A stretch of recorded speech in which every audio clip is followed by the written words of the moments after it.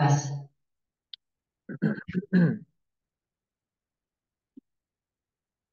بسم الله الرحمن الرحيم. الحمد لله والصلاة والسلام على سيدنا ومولانا رسول الله وعلى آله وصحبه أجمعين. اللهم افتح علينا حكمتك وانشر علينا رحمتك وعلمنا من لدنك علما ينفعنا في الدين والدنيا يا كريم. اللهم لا تحرمنا خير ما عندك بشر ما عندنا. الحمد لله, we are up to the third, fourth of fiqh. So as we explained many times, that fiqh is split into or made into four parts. So in Arabic it's called the ruba'. Ruba' is the fourth. Okay. So the first one is the ruba' al-ibadah, the fourth of fiqh that is dedicated to the actions of worship to Allah subhanahu wa ta'ala. And then after that you have al-mu'amalah, transactions basically. The third one is al-munakahat. So uh, the fourth of fiqh that is dedicated to everything to do with a relationship. Okay. So this would include marriage, divorce, and all the different rulings related to both of these. So inshaAllah ta'ala, we will definitely have a lot to talk about in this section, and we've decided to open up entry into the course again in this section because a lot of people are very concerned and keen on understanding the rulings of marriage in Islam, inshallah. Now, this section, subhanAllah, is very important for anyone who wants to get married. So, as we know, and we mentioned many times, that if you want to approach anything in your life, you have to know the rulings of that thing. So, if you want to buy and sell, you need to know the rulings of bank. Just like if you wanted to pray to Allah Ta'ala, you need to know the rulings of Salah. And a lot of us might look down upon certain people who don't know how to pray. You know, if we work in an Islamic school, and we see kids who don't know how to make wudu, they don't know how to pray. We think, oh, subhanAllah, they spent their whole life, some teachers even, they don't know how to pray to Allah subhanahu wa ta'ala. But the reality is the same person might be married and not know the rulings of marriage, might be buying and selling and falling into haram. So every single thing you approach, you need to know its ruling in Islam. That's why the great scholar Ibn Raslan, he says about compulsory knowledge in Islam is فرضه علم صفات الفرد مع علم ما يحتاجه المؤدي من فرض دين الله في الدوام كالطهر والصلاة والصيام والبيع للمحتاج التبايع وظاهر الأحكام والصنائع والعلم دائن القلوب المفسدين كالعجب والكبر وداء. He says that the compulsory knowledge is first of all to know the attributes of Allah subhanahu wa ta'ala, certain aqidah, simple attributes. And then whatever you need, علم ما يحتاجه المؤدي is the knowledge that is needed in doing the compulsory actions of the religion of Allah subhanahu wa ta'ala, like tahara, salah, and siyam. Whatever you need to make sure that your prayer is right, your salah is right, the tahara is right, that's compulsory. وَالْبَيْعِ لِلْمُحْتَاجِ الْتَبَيْعِ. And then if you need to buy and sell, you have to know the rulings of buying and sell. Okay? And then he said the last thing is you also need to know the knowledge that helps you obtain and not fall into the sins of the heart, which is things like looking down upon others, having kibr, seeing yourself to be better than others, being arrogant, being jealous from others. You need to know the ways and the keys to getting out of that. So anyway, it's all important knowledge that we study, inshallah ta'ala. Now, so inshallah, we'll just talk a little bit about the concept or the philosophy of nikah in Islam. So what we find is that some scholars, they consider nikah to be one of the transactions in Islam. Okay, why? Because there is, in Islam, to get married, in order to get married, there's a contract that happens. Okay, there's an agreement that happens. Okay, so nikah is one of those things that are dependent on a contract that happens between two sides.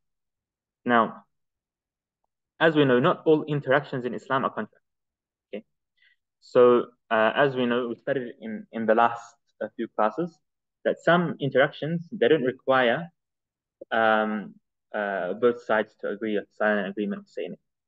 In some cases, you could just take and you don't need to give anything in return. You don't need to say anything. But in other cases, you find that like buying and selling, you need to have both sides agree. Okay, both sides need to be happy with the product that is being bought and sold. But then, do they both physically and verbally have to say that they agree or not? I buy to you and I sell to you. You said there's a difference between the scholars on that. Yes, in the Shafi'i madhab they need to, but in other madhab they don't need to. Okay. When it comes into nikah, into getting married, it's a lot more strict. Okay. You find that all the scholars agree that there's something physical or verbal that needs to be done. Nikah can't just be, you know what, we know each other, let's just continue to live together. Yeah. In Islam, no, there's a sacred contract that is sacred, and we're not going to talk about how sacred it is because that's taking us out of fiqh.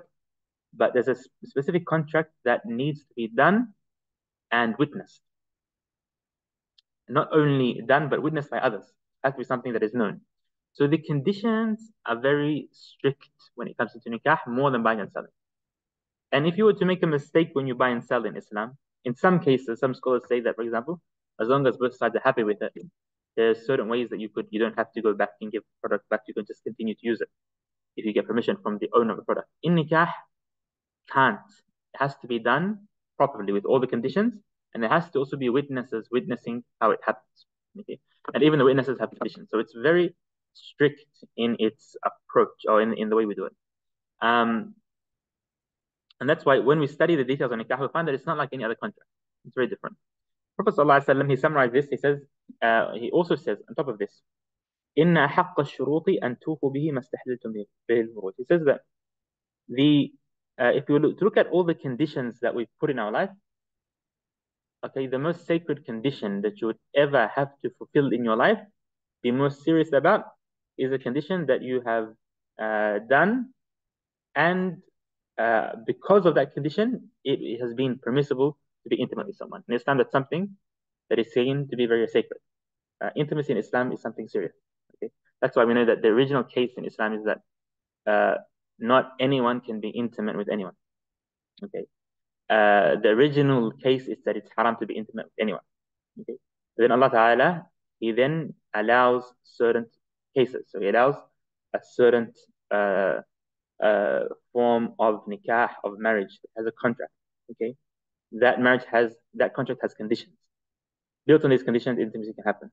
There's a limit to it. Who can marry who can't marry who can be intimate with who. It's all conditions. Everything is conditioned. So Islam sees intimacy to be something sacred, something respectful, not something that is just open to anyone to play around with. So the majority of these classes will be focusing on who can marry who and who can't marry who, the conditions of the parties of marriage, the way to conduct the nikah, the way it's conducted. Okay, what's compulsory from both sides to do, what is compulsory, that's what's compulsory, and the way a marriage can also end in Islam. Now, there are other side topics that might come up in the class. For example, some scholars, when they're studying nikah, they find that it's a chance to mention other rulings that have something to do with nikah. It's a good chance to mention them. For example, in fiqh, there's no section in fiqh that talks about the rulings that were specific to the Prophet ﷺ, that were different than us. But in nikah, he had specific rulings that are different than us. For example, he didn't need the guardian of the wife to marry him off to her. He ﷺ could be the guardian and the one who accepts at the same time. Allah Ta'ala has given him that. And Allah Ta'ala, in some cases, Allah Ta'ala, He's the one who married him off to Sayyidina Aisha. So it was specific rulings to him. Okay. Now, for example, Prophet ﷺ, at one case, Allah Ta'ala said to him that you can't marry anyone else, nor can you even replace your wife with anyone else. Alas. So everyone else was haram for him for the rest of his life. So Prophet ﷺ's rulings differ than to others. Some of these rulings have something to do with nikah. So the scholars in the book of nikah, sometimes they mention all of the rulings, even not related to nikah, that are specific to the Prophet. For example, after nikah, usually have a feast, walima. So the rulings of feasting and eating, you find them mentioned in nikah also, for example. Okay, but generally, the main rulings are the ones that we mentioned before, and also interaction between genders, stuff like that. Who you can look at, who you can't look at, who you can see, who you can't see, who you can speak to, who you can't.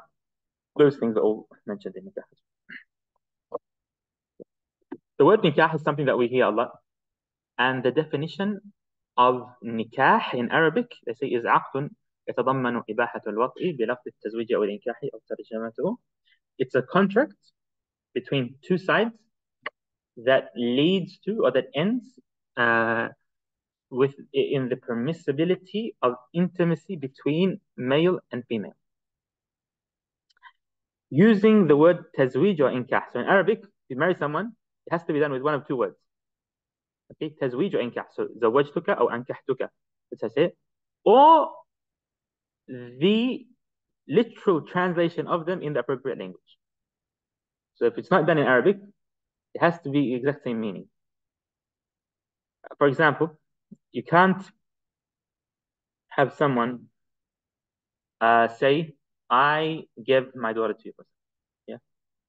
In no language does giving someone to someone mean that you've married them off. Yeah. Or if someone says, okay, I allow you to marry my daughter. Okay, you've allowed them, but have you done the nikah? There has to be a wording that says that you have given this person to that person in marriage, something like that, something very clear. Okay, so in Arabic, it's even more strict. You have to either use the word nikah or zawaj. So ankahtuka or zawajtuka. There's one of those two words, nothing else. In other languages, there's a bit of flexibility, but you have to use a literal translation. It has to give the same meaning, basically, in that language. So we use whatever is appropriate to the language that we're speaking, but it has to be a word that gives the exact literal meaning of al-inkah or tazwij. And one of the reasons of this is that in Islam, we said the transactions, like nikah, they're not a transaction that we could judge according to our intentions. Okay, I mentioned this before. If someone says that they married someone after another person, it happens, even if they were joking or playing around. Okay, these things are taken seriously no matter what. Okay, the moment the word is said, even if the intention isn't there, it happens. Okay, and because of that, the wording has to be detailed. It has to be done to the most detailed extent. And subhanallah, I don't know if anyone's been to a nikah that I've done. It came now, so I'll use an example. Sometimes I might repeat the word a few times, or in different languages even. So just to make sure that we get the exact right wording. Okay, so we did it in English, Arabic, and in Malay as well. So very nice. But Malay, I just said to them, read the translation because I didn't know how to say it. But and also our scholars they would repeat it 3 times as well. Maybe there's a mistake in the wording, in the pronunciation one time. So we're very keen on doing it, to the exact, like wording that gives the specific meaning in any language, and that's because it doesn't count if it's not like that. Okay, so what is the ruling on getting married in Islam? Should we all get married, or should we get married? A lot of people ask this question. Okay, what's the advice? So, alhamdulillah, in the books of fiqh, we find that the first thing they mention after the definition of nikah is the ruling of getting married in Islam. So it depends. It's not always the best case for you to get married, and it's not always a bad thing to get married. Okay. Sometimes it's recommended, sometimes not. Sometimes it's compulsory, sometimes it's not. So if one has an urge to get married and has the ability, okay, so they're financially able to open a house, take care of the expenses of marriage, stuff like that, okay, and pay for the expenses and take care of whatever is required after marriage, it's sunnah for them to get married. So if one has an urge, they feel the need to get married and they're able to do so, it's not like they're not going to fall into any huge problem if they get married. They don't have any funds, they're not working, no one's supporting them, for example. Then they should get married. So a person has an urge to get married, but is not financially ability, okay,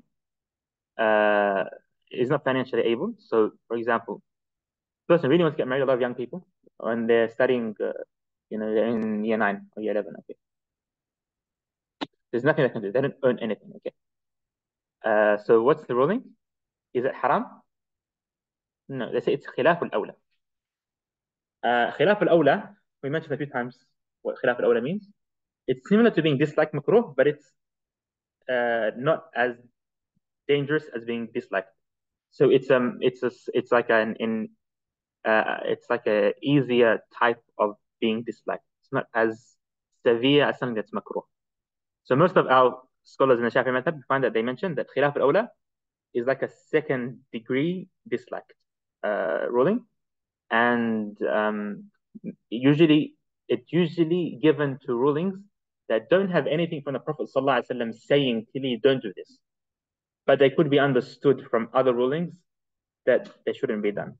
Then the rulings that it's disliked. So it's khilaf al-awla. If you don't do it, it's better.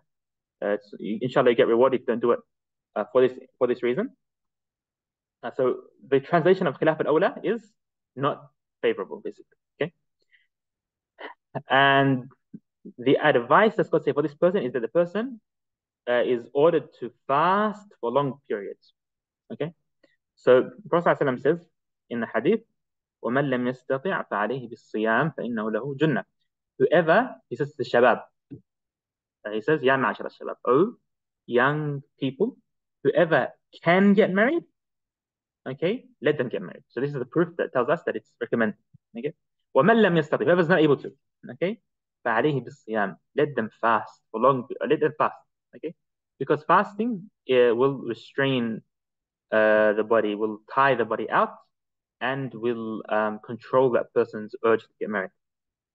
Now, the scholars say fasting has to be done for long periods. So a person should fast every day or two for, let's say, 3-4 months. Okay, and then they'll be worn out to the extent that they're not even bothered to think about getting married. Okay, if fasting is done for short periods only, just 1 month or something, you find that it actually might increase a person's urge to get married. So it has to be done for long periods.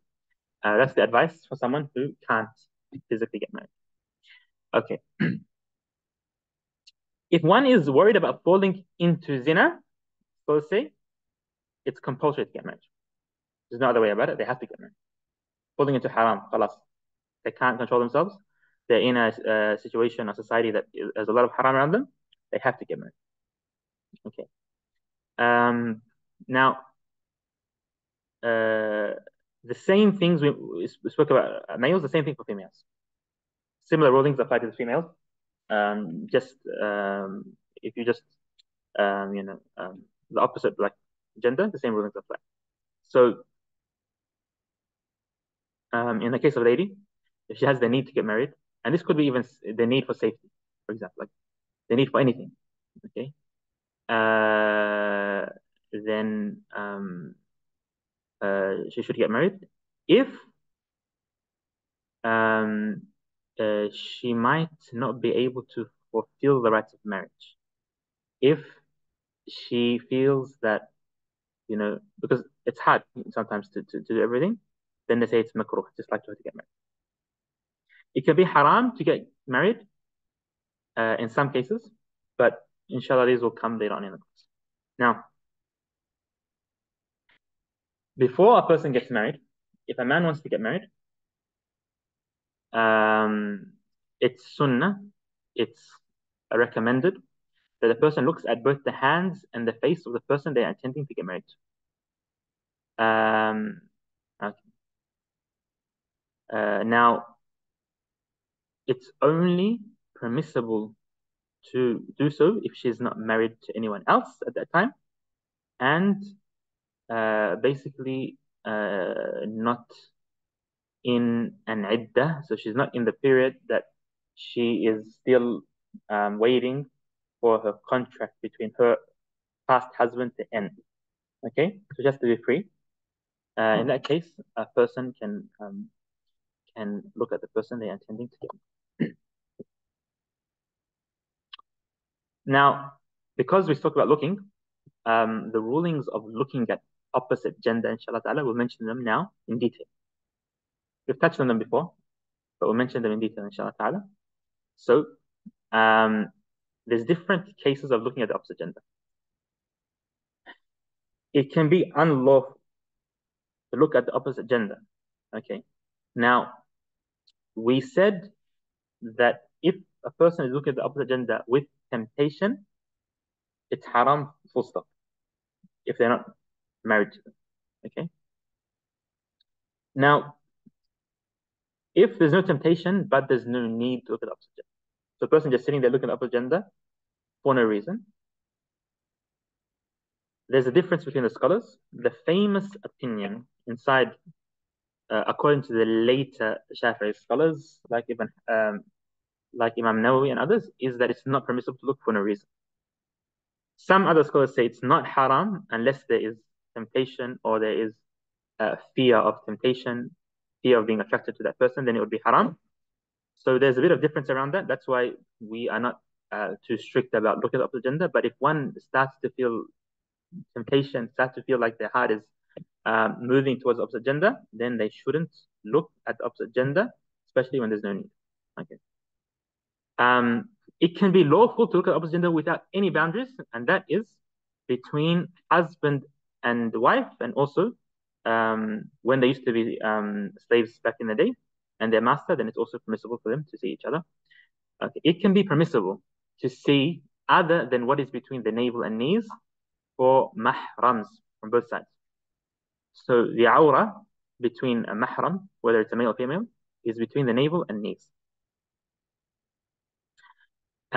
This also includes a person's wife who's on her iddah. So a person has divorced the wife, but they're still waiting for them to finish their period of waiting, then they can't see other than what is between, what is not between the navel and knees. If a person intends to marry another person, then they look at the hands and face. For medical purposes, the area that is needed to be seen can be seen, whatever that area is.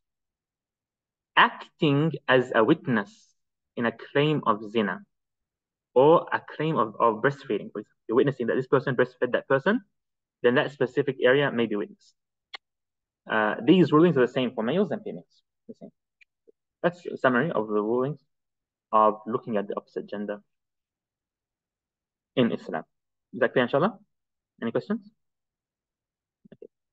Now, all of this is when there's no temptation. If there's temptation in looking, it's only permissible between husband and wife. And the scholars say if a person was to find someone has a sickness in them or something, and they find temptation in a rock or in a wall or in an object, it's haram to look at that object. It's not halal. So it's haram to take, to satisfy yourself, okay, from looking at anything other than your partner in Islam. The pillars of nikah, what nikah is made from. Nikah is made from 6 things. Husband, wife, wali, which is a guardian, witness number 1, witness number 2, and the contract between both sides. So husband would be the groom, the wife is the bride. Wali is the person who represents the wife. Witness number 1 is number 2, and then the wording of nikah. Every one of these has conditions. Once we know the conditions, we know how the nikah is done. Very simple, inshallah. So The conditions for the husband for the marriage to be correct is number one, he must not be in the state of ihram. Must not be in the state of ihram. What's ihram? When a person goes to Hajj or Umrah, okay, when they pass a certain boundary, we study this in Hajj, okay, they need to intend to enter a state of ihram where certain things that were halal become haram. So they're not allowed to wear clothes that are sewn according to the different body parts. They're not allowed to wear perfume. They're not allowed to do anything like that. Okay? If a person is in a state of ihram, they can't get married. If a person put on ihram and entered the state of ihram but never exited the state of ihram, how do you finish the state of ihram? By finishing your rituals and cutting your hair. Okay? If a person never did that and they go home and they get married 10 years later, doesn't count. Okay, so you have to finish your rituals and then leave the state of ihram, and then you can get married. Okay, and that's why it's very important that when we do Hajj and Umrah, we're careful on how we do it because it can affect your marriage even if it's years and years later. Okay. Now, if a person's done Hajj and Umrah a long time ago, we don't think about how that happened and the mistakes we made because that would start to make a person stress and overthink about it. But in the future, if everyone goes to Hajj and Umrah, we make sure we do it properly. And the second thing is and also if the husband appoints someone to do the nikah on their behalf, so it's called wikala. When you get someone to do the contract on your behalf, that's permissible. Okay. Then they also can't be in ihram while the contract is being done. Now, the second thing is to not be forced. So if someone puts a gun to your head and says, you either marry my daughter or I kill you, okay, it doesn't count. So they have to be doing it over their own will. And the only situation where a person can be forced to marry someone is if a person was married to someone already, okay, and they treated their wife unjustly, okay. So when they divorce them, the Islamic government can say to them, no, you have to take her back and give her back her rights first. In that case, person can be forced to take back their wife, but other than that, you can't force someone to marry someone. Okay. Now, the person who is getting married, the husband, needs to be someone specific. That's the third condition. So it needs to be specified in the nikah. For example, the person representing the lady would say to the husband, oh, so-and-so, I am marrying you, my daughter, so-and-so. So they will be looking or speaking or naming the husband. Okay? But if he just says, I'm married to someone, he's looking at the wall, doesn't mean anyone, doesn't count. It has to be specific. So he would say, like, I marry my daughter to Ahmed or Muhammad, or I marry my daughter to you, for example, while pointing at that person. The fourth condition for the husband is that the husband himself knows the name of the bride or the family of the bride or identifies the bride. He knows exactly who he's marrying. So she's specific also. Now, some say, like Ibn Hajar, says that just knowing specifying the wife is enough. So if the wife is covered in a niqab or something, sitting there, but they say, I'm married to this lady, then it counts. But if you don't know at all who she is, one of the ladies sitting there, then it's okay. The fifth condition is that the husband is a male without any doubt. So it's clearly a male. So we mentioned in fiqh that there's a case when person isn't clearly a male or a female. Their organs are not clear. In that case, this person can't get married. This person cannot get married. So it has to clearly be a male or a female. The sixth condition is that the husband is not a mahram. He isn't related to the wife in any way. And we're going to talk about who is related to who in a few slides, inshallah. So there's certain people who don't need to cover in front of you. These people are known as mahram, or you are mahram to them. Okay. If they needed to travel, you can travel with them. They don't have to cover their head in front of you. Anyone who doesn't have to cover their head in front of you, you cannot marry. Um, and of course, there's certain people who are haram to marry, and we'll mention that in the next slide, inshallah. So who is it haram to marry in Islam? We'll talk about the male side and then the female side, inshallah ta'ala. So any female origin of yours as a man, it's haram to marry. So your mother, the mother of your mother, or the mother of your father. Any female origin of you, it's haram to marry, that you came from. Okay? And this includes your mother physically or your mother from breastfeeding. Your mother from breastfeeding is the same thing. So if a lady breastfed you 5 times with the conditions of breastfeeding in Islam, then they become your milk mother. It's haram to marry them. Okay? These are all known in Arabic as al-ummahat, mothers. The second type of person you're not allowed to marry is your female offspring. So your daughter, okay, or the daughter of anyone you legally gave birth to. You gave birth to a daughter, a son, anyone. Their daughters, even if it's $20 down the line, it's haram to them. Okay? Your sisters from any side, half sister, full sister, haram to marry.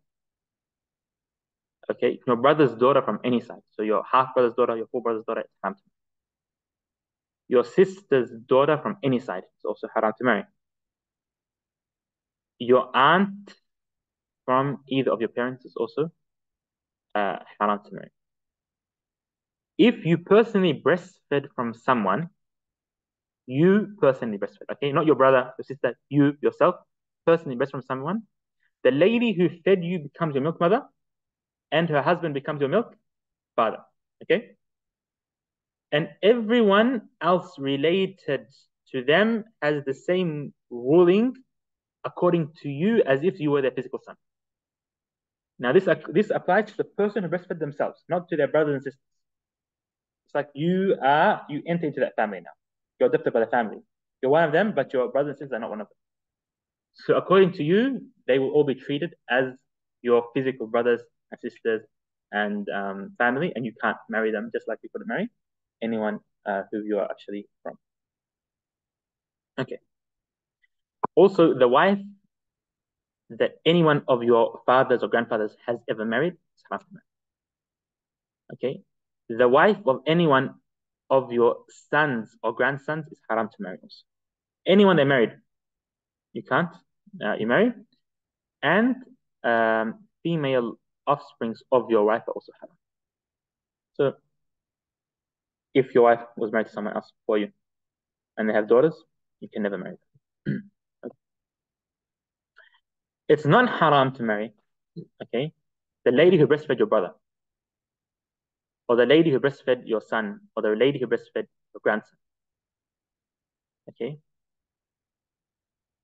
Or the mother of the milk mother of your son or daughter. Okay? Or the sister of your half brother. Or the daughter of your mother's husband from other than her. Okay? Or the mother of the wife or the father or son. So these people we find them fall under categories of mention. Inshallah, we'll go into the wife now. So the conditions for a wife. Now, the wife is opposite. So brothers, fathers, sisters, the same rulings would apply, but just opposite. Conditions for a wife to get married in Islam, the wife has to also not be in ihram. Has to also not be in ihram. You know, there's a story of one of the people I know. He was in Hajj, and subhanAllah, he wasn't interested in getting married, but when they went to Hajj, he was like, you know, subhanAllah, he was in a tent with people, and they were talking, and the person mentioned that you should get married to this person's daughter. And he got very excited, and they went to the Nikah in Mina. And he forgot all the rulings, subhanAllah, that it's actually not permissible to do it. So they had to wait till the Hajj. So it should not be on ihram. Okay? to be specified. So the person marrying off would say, my daughter, so and so, this lady, Fatima, Maryam, something like that. Yeah? To not be under a contract of marriage. So if a lady is married to someone, they can't marry anyone else until that contract is finished. To not be in a state of iddah, so to not be waiting for a for the connection or the contract of marriage of someone else to still end. So a person has to wait for a certain period. We'll take inshaAllah later on in fiqh before they can marry someone else. To be a female without any doubt, just like we said about males, and to be a Muslim or a person of the book if the conditions apply. Okay. So to marry someone who is not Muslim, so males marrying non-Muslim females, there are strict conditions. It's not a lot of people, they read the ayah in the Quran and they take it and they interpret it their own way. Okay. So they read the ayah in Surah Al-Ma'idah, وَالْمُحْصَنَاتُ مِنَ الَّذِينَ أُوتُوا الْكِتَابَ, that it's halal to marry the respectful ladies from the book, Jews and Christians. Now, the conditions for someone to be a non-Muslim and marry them is that they come from a lineage that goes back to Christianity or Judaism from both of their parents' sides until before the Prophet ﷺ was sent. So they never entered into the religion later on. Okay, because once Prophet ﷺ was sent, it wasn't accepted that someone converts into Christianity or Judaism anyway. The message that Allah has sent was Islam. Okay, so they converted into religion before Prophet ﷺ and they stayed Christian. These people can be married. But if they entered later on into Islam, any of the forefathers, you can't marry them. And you can't eat their meat either. Okay? And there's other conditions as well. So one of the conditions is that they're not holding on to beliefs that take them out of monotheism and stuff like that, for example. Some people might call themselves Christian Jews, but they're actually atheists, or they don't believe in anything, or they worship other things. Okay, that all takes them out of being people of the book. There's many conditions they mentioned, but that's some of them. So I was going to say today, in the day and age we're in, you can't really find anyone who fills these conditions, especially with Christians. So practically, we say that marriage could only happen between a Muslim and a Muslim. Now, today, practically. There are exceptions, but to find a case where these exceptions actually, can be applied, it's very difficult. Okay. The same thing comes with eating meat. Yeah? Some people go to cold safe and they eat any meat. Khalas, Christians. Yeah. The condition needs to apply, and the person storing the animal has to also be have this condition applied. So it's not permissible to what people do in the US, basically, is eat meat anywhere. That is not permissible in any madhab. It's not halal. So halal meat is something also very, very important. Okay. Now, what are the conditions of the guardian of the lady? So in the Shafi'i madhab, a lady needs someone to represent her in marriage. That's seen to be a form of respect for the lady. Okay. And it's the same thing in all the other madhabs except the Hanafi. Hanafi madhab, a lady can marry herself by herself. But in the other madhab, the lady needs a guardian. So the guardian cannot be forced to marry this lady off to someone. So someone can't force another person to marry a lady off to someone else. And the only case they can be forced is if the daughter has been asking the person to marry someone who doesn't have any shortcomings. Okay? So Islamically, there's something called kufr. The person isn't lower than the lady when it comes into their financial status, their religious status, okay, also the status in the community, basically, the family, the lineage. And so he's a good person, but the father doesn't want them just because what? Because wallahi, he had someone else in mind for her. Okay? or the father's trying to stop the marriage because he felt that he wants something better for his daughter. Okay, so there's nothing wrong with the boy, but he is stopping his daughter from marrying that boy. Then in this case, the imam can come and can force the father to marry the daughter off to this man. Okay. Second condition is that the wali, the guardian, is free. He's not a slave. He's not owned by anyone. The third condition is to be a male leading, just like we said before. To be mukallaf. What's mukallaf mean?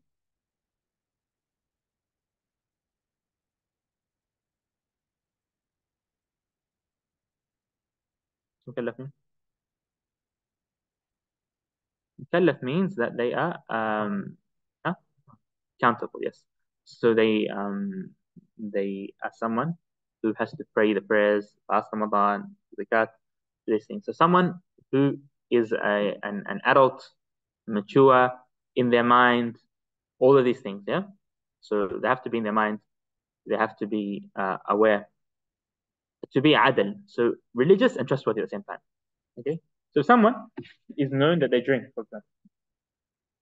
Okay. Or they don't pray. They can't marry another person.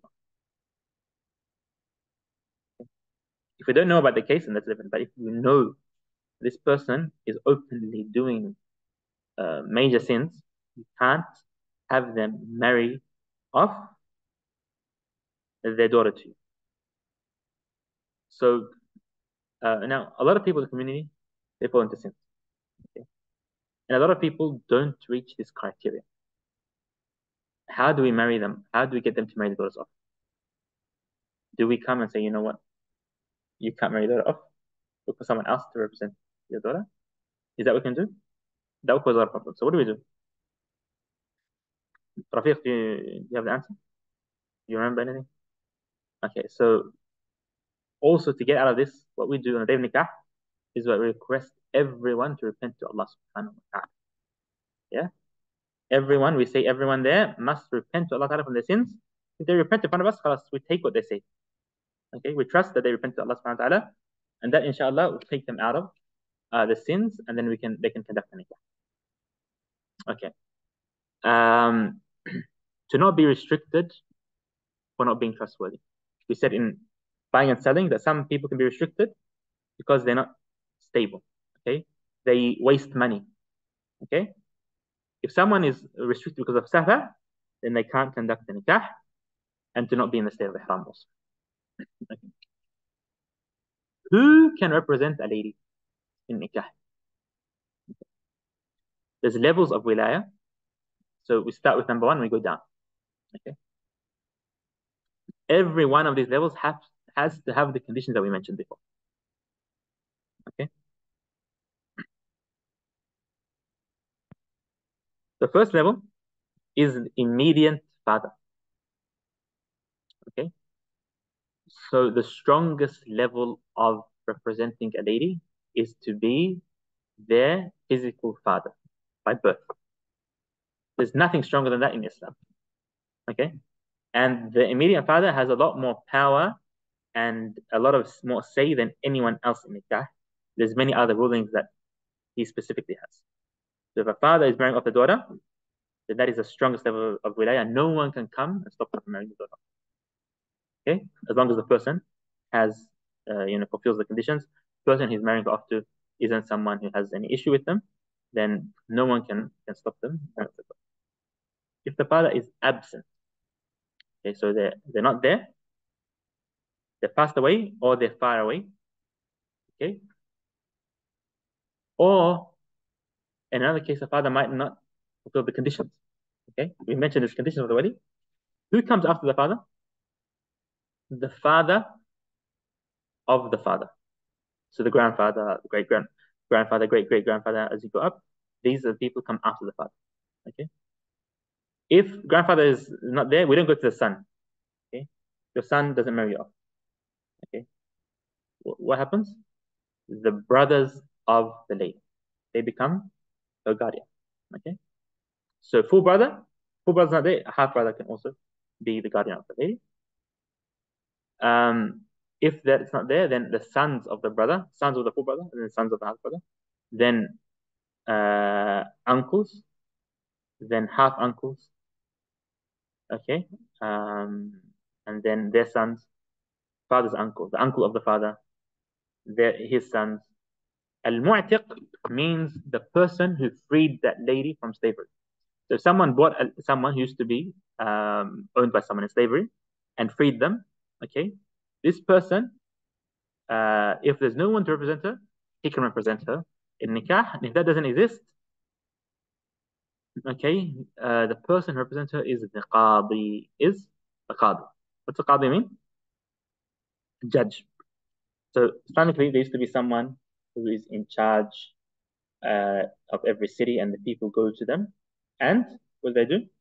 They ask them, and they appoint them as a judge in any Islamic ruling. Now, of course, in our situation now, we don't have judges.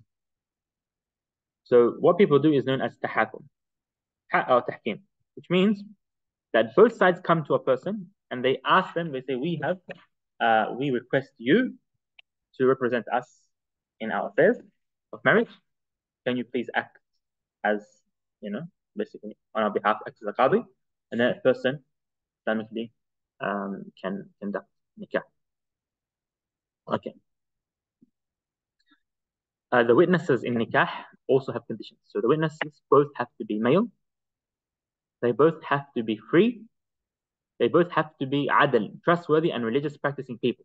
The same conditions we said with the guardian. Okay. They have to be hearing, seeing, and verbal.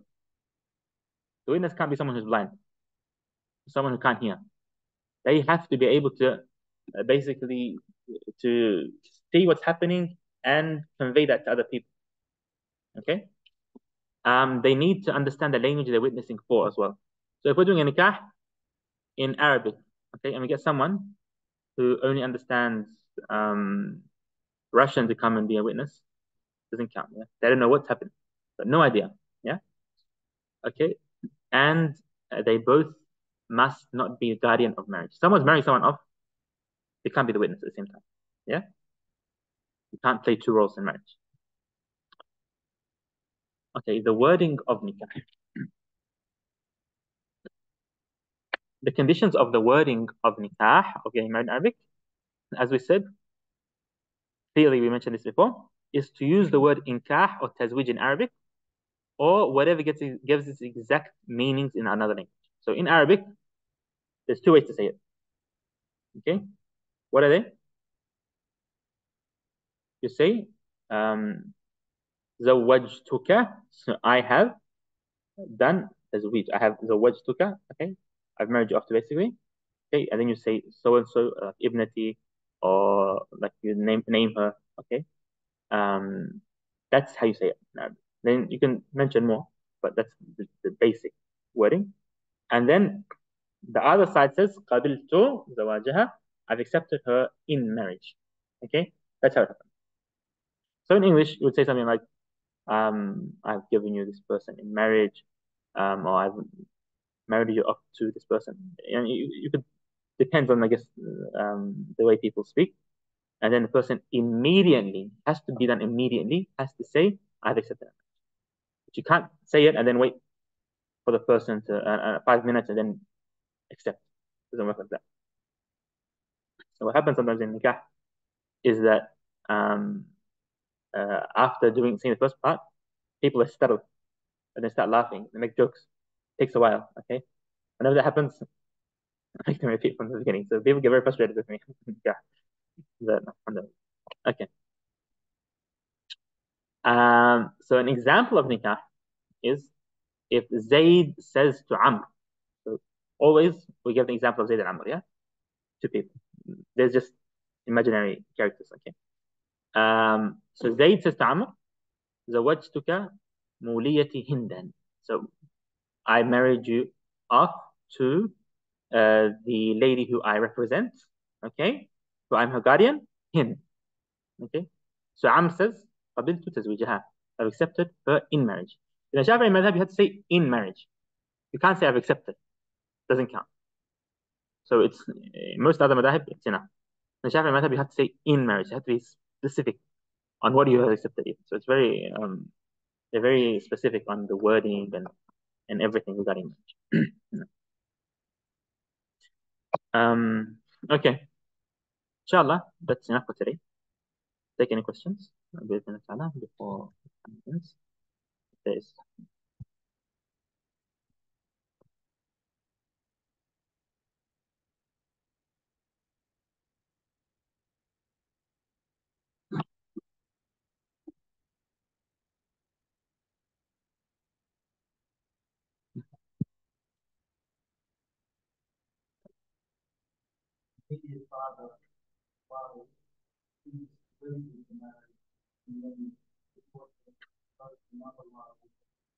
So now to override the father, there's extreme, there's different conditions. Can't just be done. What a lot of people do in Arab, and some even here people do it now, is they say, if he doesn't marry off someone who I agree, then they have the idea that his wilaya, his guardianship disappears, and I can go to anyone else. And the way it's implemented today is actually very disruptive, and it is not correct. The wilaya of the father doesn't go unless they fall into fisq. What's fisq? So openly disobedient to Allah subhanahu wa ta'ala. That only happens if they continue to refuse someone with all the conditions again and again and again. Then the ruler might declare them to be fasiq. Okay, but generally, just by refusing someone doesn't make them not the wali anymore. So the general case is that the wilaya is still there unless the Islamic ruler declares that it's gone. But they can't just lift it off someone like that. If now the father doesn't have the right to refuse someone who is a kufr, who isn't lower than the daughter's standard in her religious state, in her lineage, in status in the community, in the job they work. But if they refuse them for a legitimate reason, the daughter has no right to complain. If they refuse them, even though they have a religious reason, then yes, she might complain to the hakim, to the wali, to the qadi, over. Then they could pressure the father, to get her to marry. In some cases, yes, he can be overridden if he continues to refuse, but that's not the general case. Yeah, a very dangerous way. Just one time he didn't accept what I want, even though the condition's not even there. The person's not even a kufr.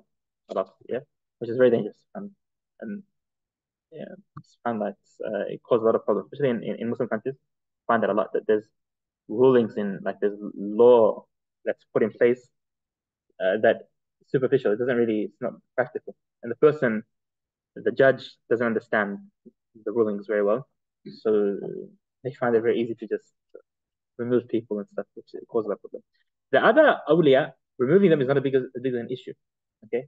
But the father in Islam has a very high level of wilaya, because generally, okay, the father, the instinct of the father is that they care for the daughter to be in the best situation. That's the general case. Okay. Now, yes, there is exemptions, but we're talking about the general ruling is that father cares more for the daughter, so have a strong state of wilaya over the daughter.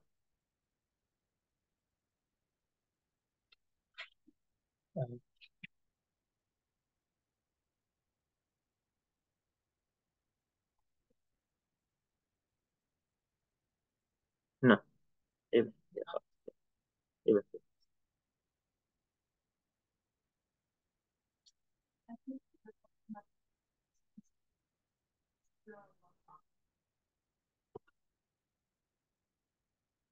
yeah. So I take a look at the slide.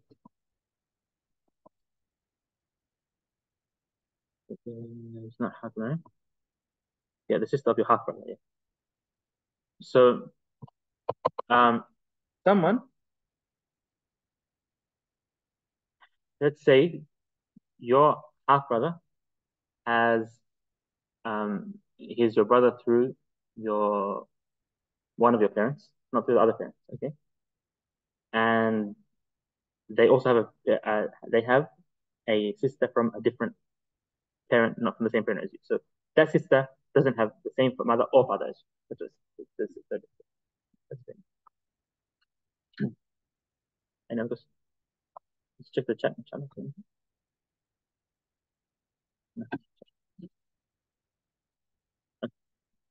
So inshallah, station time. So inshallah, we'll see everyone in on the 7th, inshallah ta'ala. صلى الله وسلم على سيدنا محمد وعلى اله وصحبه اجمعين سبحانك اللهم وبحمدك